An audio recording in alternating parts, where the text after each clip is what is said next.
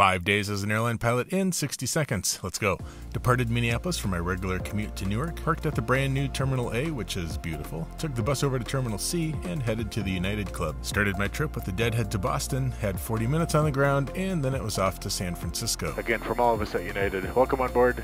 And good evening. Woke up to a rainy day, but that didn't stop me from heading out for a coffee and ferry ride to Sausalito, stopped into the Napa Valley Burger Company for a burger, and then it was back to the city. Threw my uniform on and worked a red-eye back to Boston. Got to the hotel just after sunrise and slept the day away. Got a quick workout in, took a walk to one of my favorite restaurants, Neptune Oyster, for their mouth-watering hot lobster roll. Got de-iced the next morning before flying to Denver. We had 1 hour on the ground, and then it was time to brief a new crew for a flight to Houston. Grabbed some Chipotle and had a picnic at the water wall. Then on the last day, had a super early flight back to Newark. Ran over to jump seat on a Delta flight home and have some much needed days off. Subscribe and follow for more videos like this one, and I will see you on the next layover.